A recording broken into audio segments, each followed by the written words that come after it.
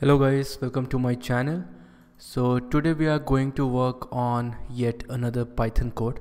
So this project is going to be specifically for beginners. So if you are new to Python, then this video is for you.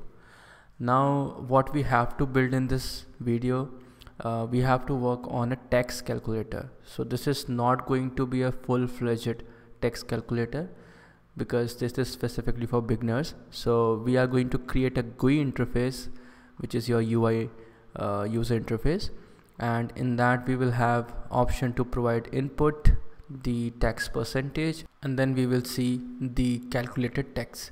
So this is what we have to do. Now before we work on this code, if you are new to my channel, if you haven't yet subscribed to my channel yet, please do. I have seen a lot of people are watching my videos but not subscribing, and it is really demotivating. So if you're watching this, please subscribe. Now let's not waste any more time and let's just work on the video. So for this code we need a library first. So in your favorite terminal you just need to install pip Tkinter. This is basically a library through which we can create a GUI interface, right? For this we just need to do tk and that's it. Alright, so as I can see it is installed. Now let's work on the code. Alright, let's create a new file.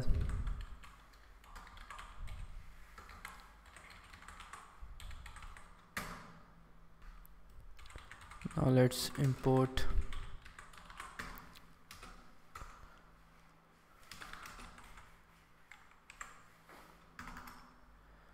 Alright, so first thing first is that we are going to create a class, because why not?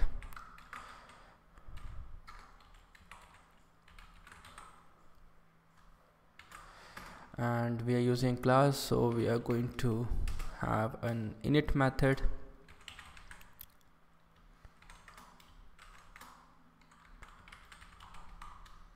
Alright, so this method is going to be used for initializing a lot of things. So for now let's keep it empty. Now we need a main method which is going to execute our text calculator. So if name equals main,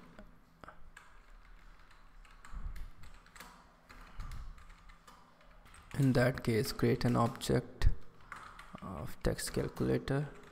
So what do we need basically? So when we talk about a GUI interface, we need a box which is basically going to comprise every button, every field. So let's first create that box, then we are going to create fields and then button. Afterwards we need a functionality or a logic on that button click, so we will work on that as well. Now as I said, we need a box which is going to be a window.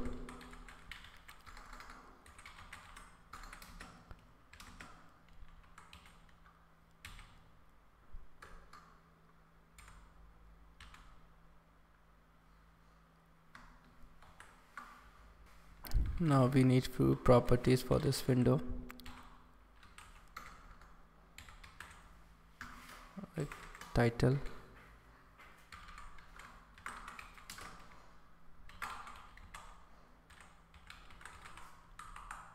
and the dimensions.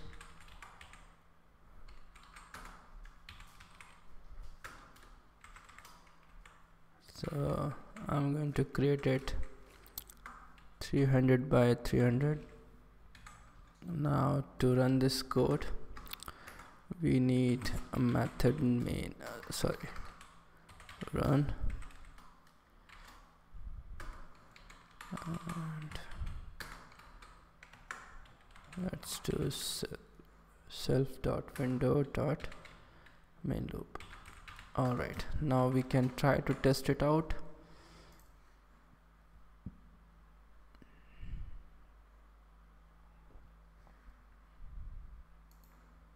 Oh, okay, I made a mistake. I didn't call the method run.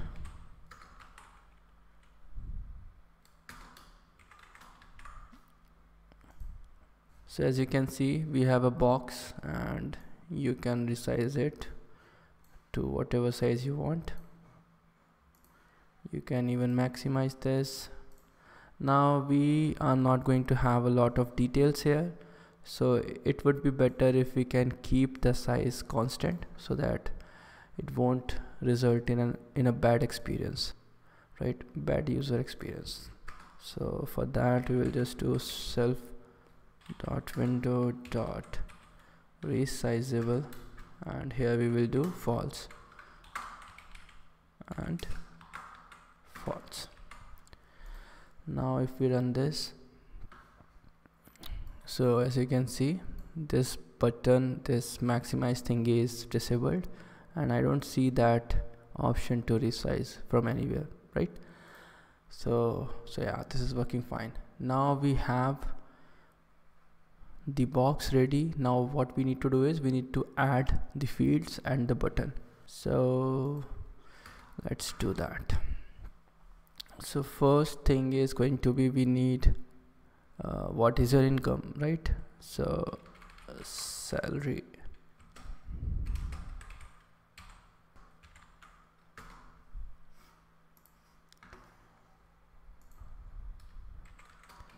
So this is going to be in our window, and the text is going to be salary, like this. Now we need to provide the position to which is going to be like at which place you want to keep this label. So in the grid we have x and y coordinates, so that is going to be defined by row and column. So row 0, column 0, which means that the first row and the first column. Now let's run this. So here you can see that we have the salary, but we don't have the text box, but we can see the salary. Now if you notice, there is not much space between the heading and from the side as well, so it looks ugly. Let's fix that. So we need padding for this. Now if I go to this method grid, so here you can see that we have iPad X, iPad Y, as well as pad X, pad Y. So we are going to use pad X and pad Y for x and y coordinates similarly. So here I will say pad X is going to be your let's say 10, and pad Y also 10. Alright, now let's run this again. So we have space here, we have space here. This looks good, and yeah, let's increase this to 20. Let's see. Yeah, this is better. Alright, so now we have the label. Similarly, we can have a label for your rate of interest, your tax percentage. So here I will say tax, or let's just say percent.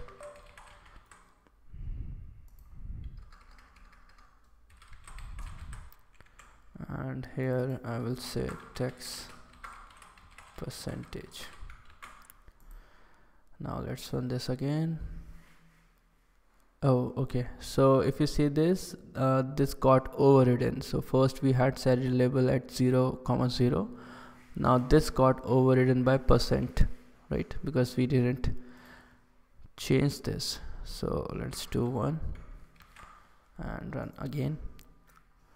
Right, so here you can see tax percentage at row 1. Now we need another label for showing the tax amount that is going to be cut from the salary, right? So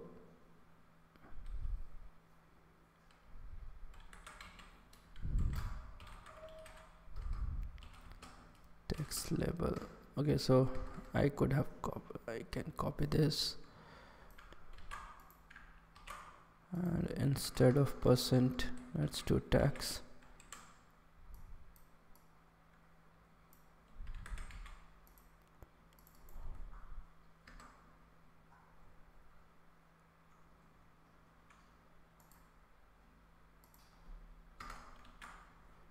And this is going to be your row 2. Alright, so this is working fine. Okay, so this formatting is weird because we have a lot more characters here instead of salary and text. So this is that. I can edit it to percent to make it look more user friendly.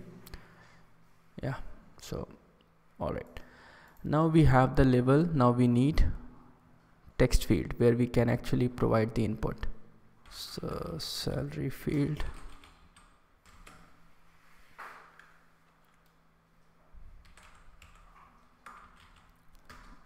entry,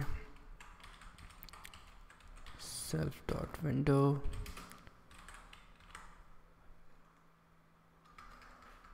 and that's it. Now salary field dot grid. So this is same. Now we are doing the positioning here. So this is going to be at the same row but column 1, and you can use the same padding here as well.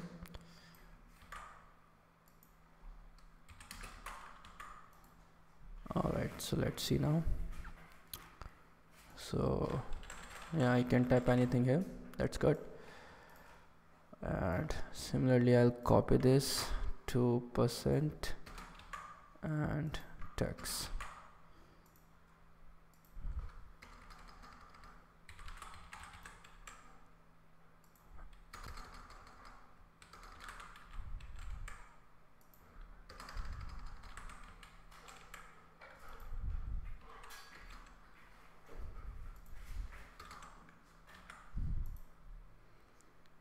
Alright, so let's run this now.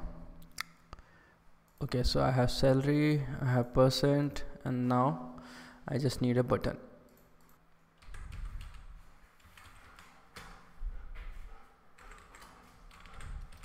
Self.window,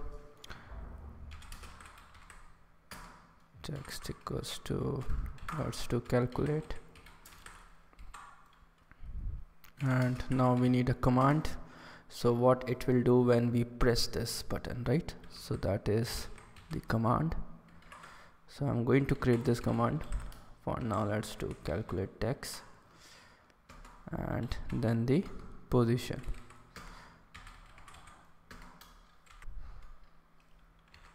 So this is third row, column is going to be 1, and then I need padding.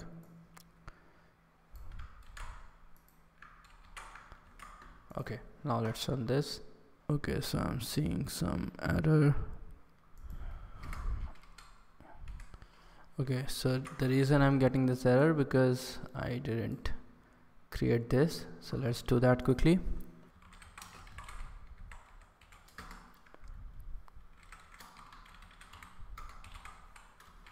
Okay, first thing first, we need to get this salary. We need to convert it to float, as it is going to be in string by default. So salary and field. Okay, so we are not, okay, here, there we go.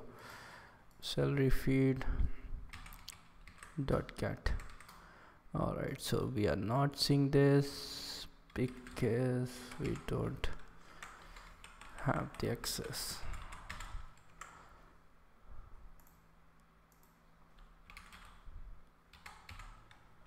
Alright, similarly we need self here.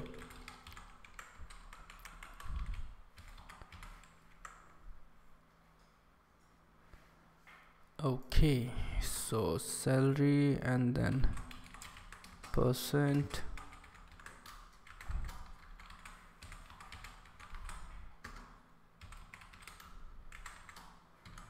Now we need to calculate and then update. So first let's calculate the tax.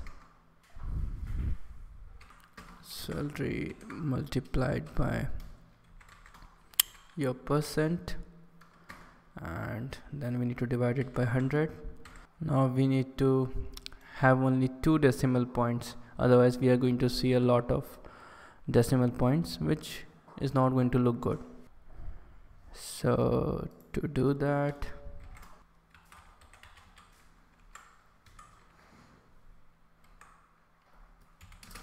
alright, so something like this.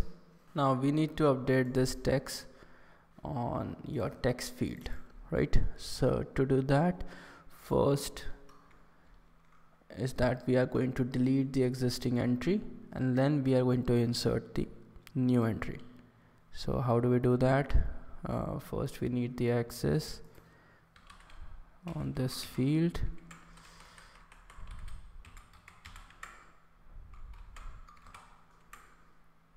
Now so delete and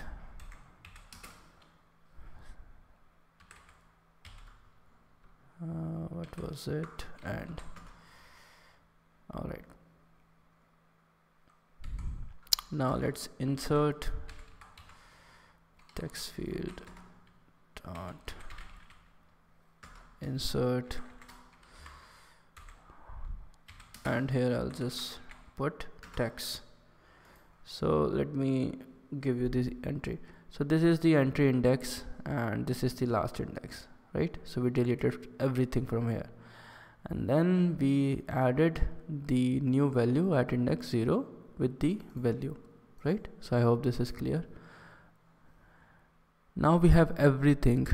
We have the function as well, and we should be able to see everything working. So now let's try this. Okay, I'm getting error again. Now what went wrong? Okay, ideally this should work. Let me restart my Visual Studio. Alright, so now let's try again. Voila, I didn't do anything. This was somehow not working in Visual Studio. Anyways, let's see. So let's put 10 lakh as the salary. Alright, now percent is going to be 10%, so it is going to be 1 lakh if we calculate the tax here. Alright, so let's count the 0, 1, 2, 3, 4, 5. Yeah, so this is good, right? So this is working fine, and you can try again with anything you want. This should work. So if I add one more 0, it should add one more 0 here. So this is doing that. So this is working fine. So this was it, what I wanted to do in this video. If you have any questions related to this code, do let me know on the comment section. I'll try to help. Also, I have the code in Bitbucket repository, so whatever I have created till now with Python automation, whatever I have in my system, I have put it up here. So if you want to look at the code, you can do that. I'll put this link in the video description as well, so just take a look. And if you need any specific video on any specific topic, do let me know. I'll try to create a video on that. So yeah, if you are here till now, then please like, share and subscribe, and I will meet you in some another video. Till then, have a good day, stay happy and keep learning. Bye bye.